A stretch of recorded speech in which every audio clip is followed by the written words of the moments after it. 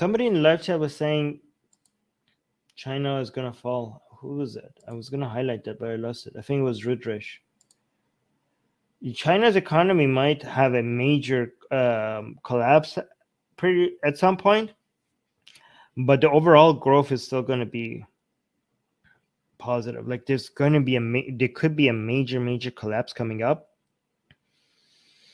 but if that happens, it's still going to it's going to go through a devastating period of time if that happens, but it's still going to lift itself back up and probably come back even stronger than before. Because if China does go through a major collapse because of the real estate and railroads and all the bubbles that it has created because of too much government influence, like China's growth, let me actually unhighlight this. China's growth has been because recently in the past couple of decades has been because of less government intervention, but then the bubble creation that has led into creation a lot of bubbles because of still existing government intervention, right? Obviously, when you have a command economy from top to down, you're going to get some very wacky, weird stuff happening in your economy and some unnatural growth, some bubbles that eventually have to be burst. But I'm hoping that that burst of the bubble will remove a lot of the remaining government control of things in China and the complete destruction of command top-down economics from the CCP in China. That's the failure of that. Like, I will never bet against China.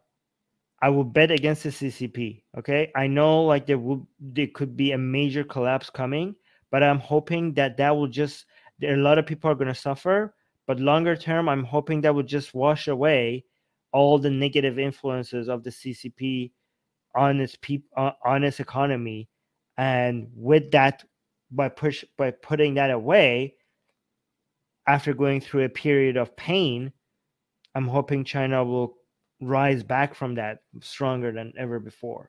Like all the benefits that we saw from just a little bit loosening of a grip of the government from the economy, that this Xi is now undoing some of it.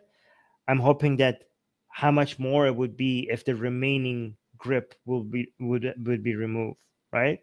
So yeah, I'm not betting. I'm short term, yes, I'm betting against China's economy, but if you're talking like, I don't know, 50 years, I'm betting in favor.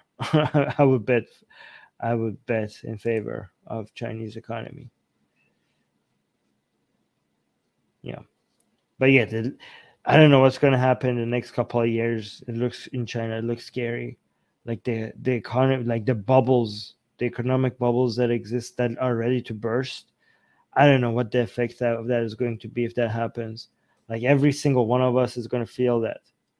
Every single, I don't know, man, which it's going to put like the 2000, is it like, again, I'm not sure what's going to happen, but if it is as bad as, but it seems to be, if it just bursts all of a sudden rather than just like a slow collapse, then it could make the 2008 market collapse look like child's play.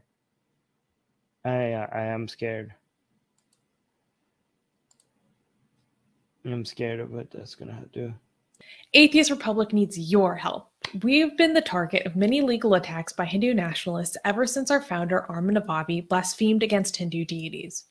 We have retained legal counsel to help us defend our access to our community in India. We have started a fundraiser that will help us afford to tackle many legal issues, including judicial harassment and censorship.